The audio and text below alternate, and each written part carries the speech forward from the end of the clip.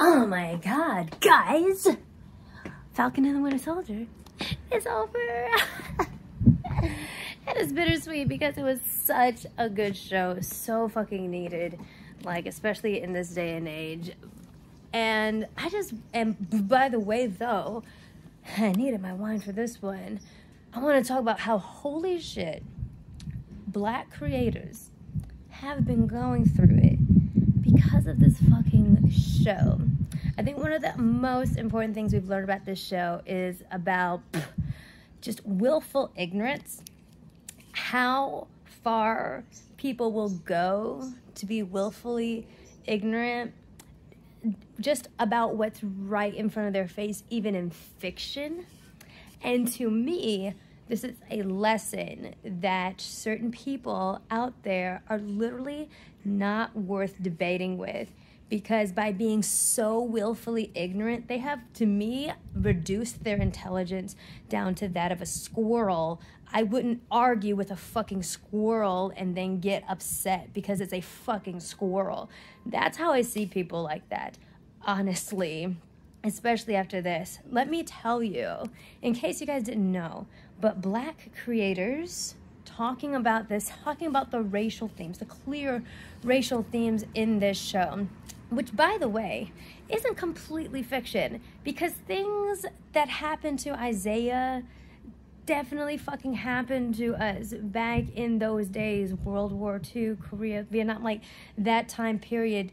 What happened to Isaiah in this fictional story is completely based on completely real fucking things that have happened in American history, okay? So we'll knock that one out the fucking window. But so many of us have been bullied, harassed, gaslit. Now, I am not here to make you feel sorry for myself, sorry for me. This is just information, because I want you guys to know what the fuck we go through just to talk about race, just to talk about our own personal experiences, just to talk about what the fucking show is actually fucking talking about. It was talking about it like from the fucking second episode, it was like verbalized. It was literally verbalized. Like, it was barely even like insinuated, because it definitely was in the first episode. But it over and over, creators like myself, Straw Hat Goofy on TikTok, as I understand it, I believe we're kind of in the top of Marvel creators right now, especially during the show. And people have been gaslighting us so bad, you know, trying to be like, no, this show isn't about race. It might be a small theme, but that's not all it's fucking about. Someone shut the goddamn alarm off. That's not what it's all the fuck about. But it's like, motherfucker, like, it's like, how can you be that fucking dense and on purpose? How? And in Straw Hat Goofy's case, there's been people straight up in his DMs calling him a nigger. Are you hard R? Are you fucking kidding me? I probably didn't get it because some people don't know that I'm Black. But that is awful. That is the kind of shit we have to go through. I've gotten other messages, though. I've gotten other messages like, oh, you blue-haired, lip-tard, this, and that. You know, like, oh, you people always want to make everything about race. Oh, you stupid bitch. Like, all of this stuff. Like, it's been hell, honestly. From the comment sections to the DMs, it has been hard because the harassment just went all the way up. Just for us talking about the themes that were obviously in the fucking show. And that shows, honestly, just how fragile, if you want to have a good idea of how fragile racist white America is, or willfully ignorant white America is, that is how bad it is. That's how bad it is. That because, and isn't it funny, because it's like, I didn't make the fucking show, you know? I'm just commentating on it and the actual, like, obvious themes there. But because of their anger at this show, exposing things about white privilege, exposing things about, you know, the history of this country, people decided to take it out on us. People decided to take it out on us, all that rage, and just post some heinous comments, send us some heinous DMs. And that is the price that we pay for literally just speaking up. And I need you guys to see that. I need you guys to understand, like, that is the price that we pay merely for speaking up about our own experiences, which is why so many of us grew up not doing it.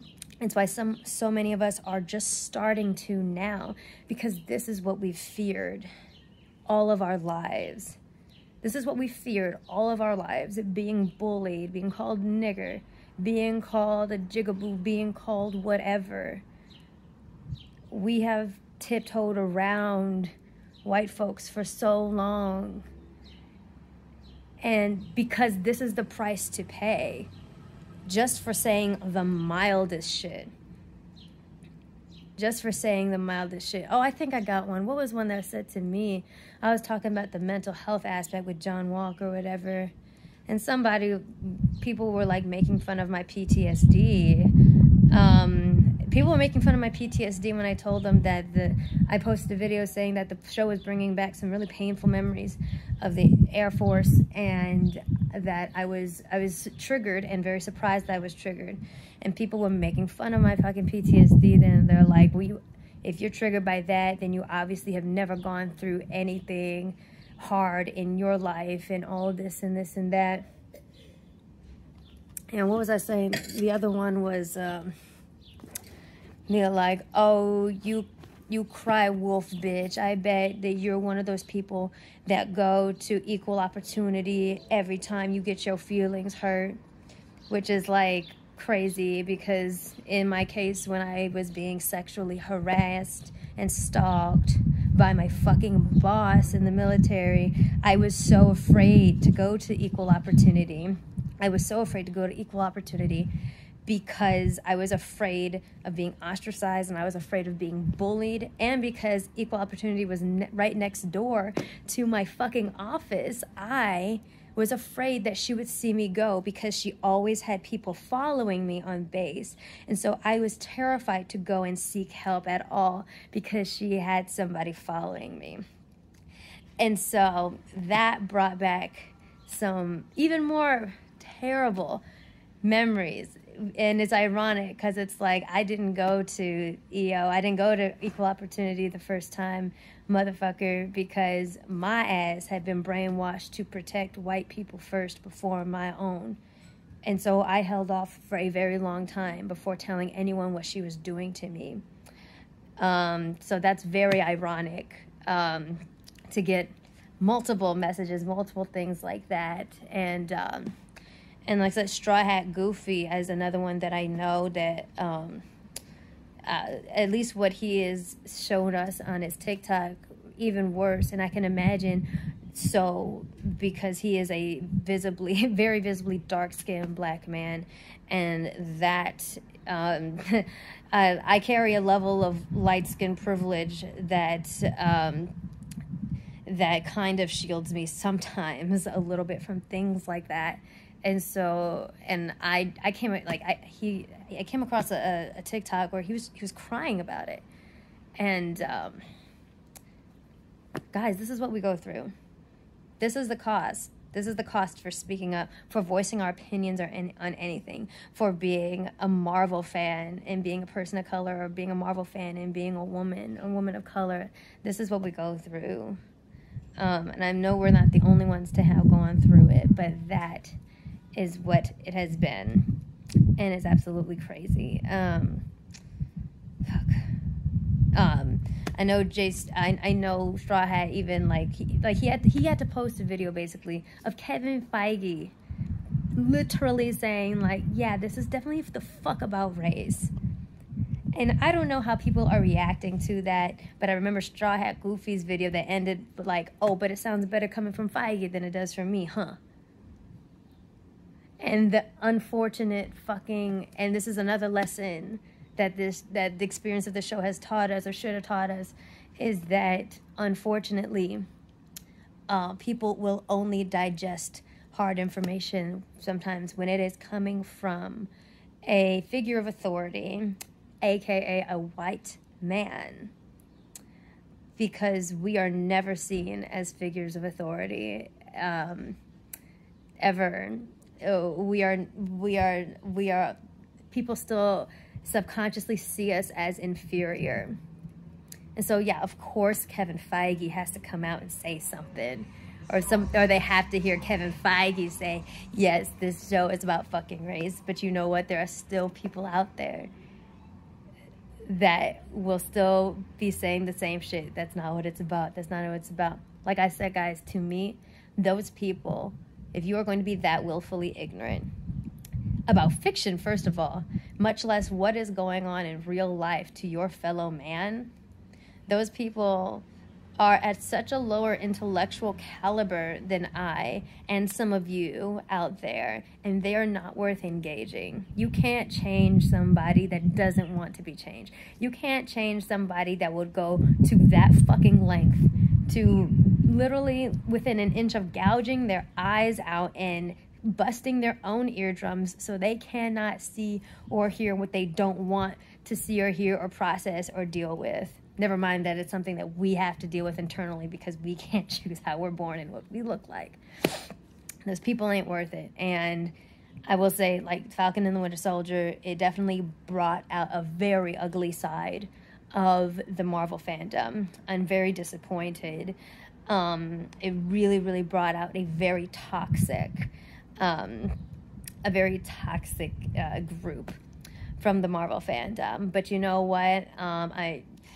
This show is needed because for all of the fucking hate and the anti-Sam Wilsons that have been out there, you fuckboy, fanboy racists, ever since he got the shield in Endgame, I feel like this was a kind of a perverted love letter to you motherfuckers. Especially at the end when the title changed to Captain America and the Winter Soldier. This is Marvel saying, this is our dude.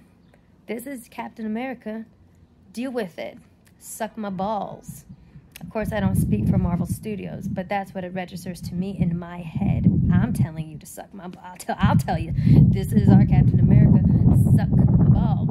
Kiss my ass. Deal with it. And I'm so glad that Marvel, with the platform and the resources and just the sheer power over media that they have, told this story, because it's not just fictional. It is so fucking real to American history. Isaiah Bradley is real. You can replace his name with many others. Trust me. Or Google it. Honestly, fucking Google it. So yeah, that's what it's been like for us, guys. Just to give you some insight into what it's like, especially in fandoms like this. To those motherfuckers that called Goofy a nigger with a hard R, I swear to fucking God, I hope that you know that you are the fucking scum of the earth. All y'all, honestly, all y'all that are out here gaslighting, bullying us, you know, go fuck yourself, really. Like, you're scum. You're scum to me, and I'm never going to engage you, honestly. Like, if you're ever looking for me to actually respond to your stupidity in a full fashion, I don't think I will. At least the plan is that I don't, because you are so below me. You are so below so many of us out here that you are lower than the gum stuck to the bottom of my shoe. I mean that with all of my fucking heart. All my fucking heart. But I'm glad we had this show, because it showed a lot of true colors. It was the uplifting black story that I needed, that a lot of us needed. And yeah, but like I said, when it comes to things like this, black creators, unfortunately, we will always have a target on our back, and we will have to take a lot of arrows and bullets just to speak our mind. And that's why speaking our mind is terrifying and dangerous to so many of us. Think on that.